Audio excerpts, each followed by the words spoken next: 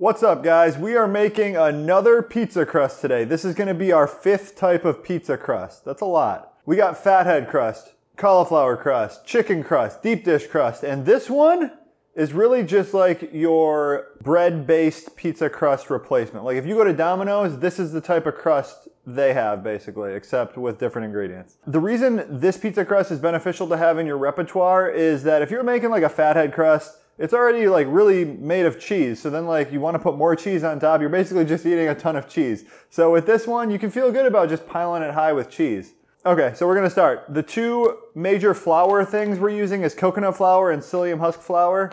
And if you've ever worked with either of these before, you'll know that brand to brand, they drastically vary. You wanna just be sure your dough is the same consistency as ours. So you might have to add a little bit at the end, take some out. You can't take any out, so add it slowly at the end. We're using yeast in this crust, and it's only for flavoring. We're not gonna activate it. We're not gonna have any sugar in here for it to eat. It's just gonna be there for flavoring, and it adds a really nice like bread flavor to it. Totally optional though. So we're gonna start with 1/2 cup of coconut flour. And we're making the dry mixture right now, so we're just combining the dry ingredients. Then we're gonna want 1/4 cup of psyllium husk fiber. We're gonna throw in a teaspoon of yeast. We're just gonna mix it in with the dry.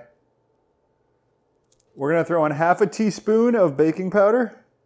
This crust will rise a little bit.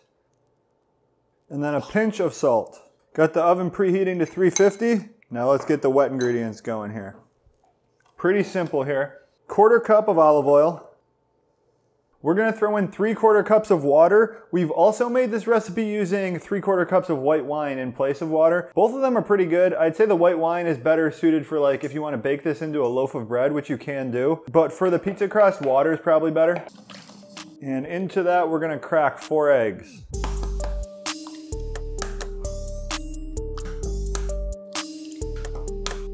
So that's your wet ingredients. Just kind of like mix it together. Break up the eggs.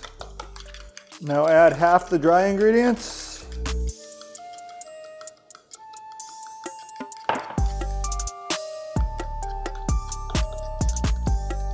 Let's add the rest.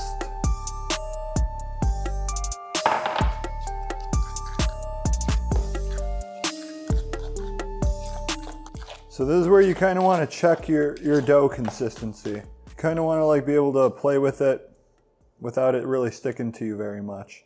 And this is a little bit stickier than I'd like, but psyllium husk powder does tend to take like a couple minutes to really maximize its absorbency. So as this sits here, it's gonna get a little bit drier of a dough, and I don't think we need to add anything more to this right now. So I'm just gonna let it sit for a couple minutes, and it should be easily formed by hand. We can roll it out, and we're gonna do that when we come back in a couple minutes. Okay guys, we're back. It's been about 5 minutes, and this is pretty much good to go. It definitely thickened up a bit. Just gonna plop it on a parchment paper. If your hand isn't really sticking to it, that's a good sign that it's pretty much good. A few pieces of parchment paper here, because this is actually gonna be a pretty big crust. Throw another piece of parchment paper on top. Let's roll this out.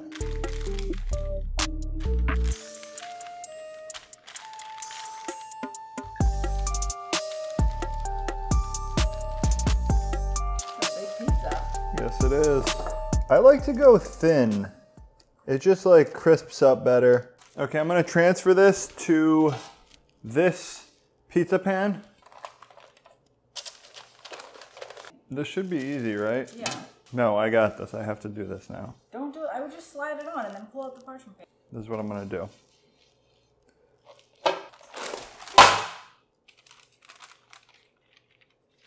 That's not how you do it at restaurants. You gotta take bold action sometimes.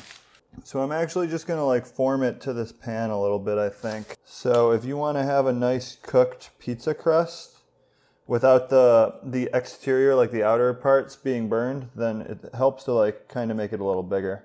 Check that out. Boom. That's a big pizza crust. Relatively low calorie for how much pizza you can actually like get out of this. Okay, now to step this pizza up to the next level, we are gonna use some minced garlic. About like, what, 2 teaspoons maybe? Now some crushed red pepper flakes. Some minced onion, and I like using minced onion in the crust. You can use onion powder, you can even use like some chopped onions if you want, or maybe just put that on the topping. But minced onions really gives the crust a nice flavor. This can even be like a nice Italian flatbread if you don't like make it into a pizza crust with toppings and stuff. And then some oregano. Now what I like to do is you go back to your parchment paper, press it in there a little bit, right? That's the crust. Now we are gonna bake this without topping it for 25 minutes at 350. A lot of you guys ask, like with all the crust, like can I bake this ahead of time and then freeze it? This one is probably your best bet with that. You can bake it for 25 minutes, freeze it, and then just pull it out, top it, bake it again, like to order for dinners during the week. Actually, the last one we made was half a recipe, so this might take a little bit longer. It might be closer to 30 minutes. We'll see though.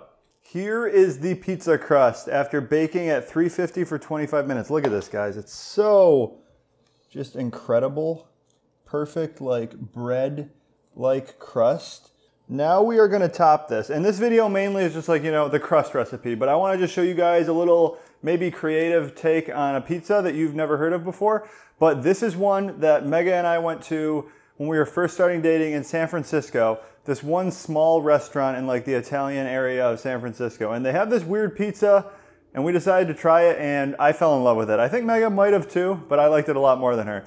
So we're gonna do tomatoes. I like using tomatoes instead of tomato sauce just because I feel like you get more tomato flavor for the amount of carbs. Just kind of toss the tomatoes all around.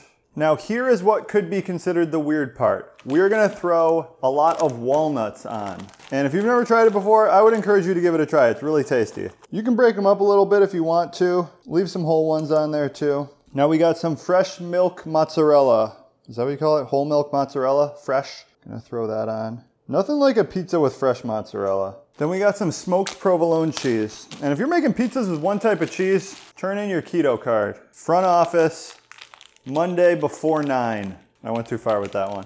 All right, now I'm just gonna grate some provolone on there. Now let's throw this back in, 350. Now we did try doing this at 500, just real quick, like 5 minutes, but it burns the crust too much before the toppings melt. So we're gonna go 350, closer to 10 minutes, but keep an eye on it.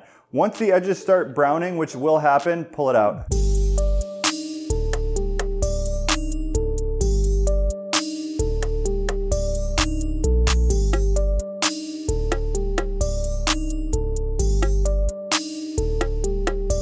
The pizza is completza. I just came up with that. This is awesome. I actually haven't tried this yet. I tried the crust by itself. I've never tried it like topped as a pizza. So let's do this. That is just wonderful.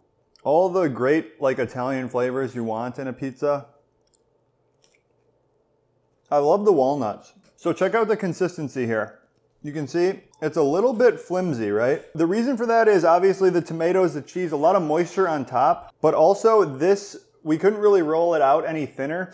So if you do a half recipe and roll it out super thin, you'll come out with a better result doing that. Let me know if you guys do the walnut topping and how you like it. That's pretty much it. That's 5 pizzas in the book. I keep trying to think like what other type of pizza crust is there that we could come up with? I think this might be it. This is the 5th pizza crust.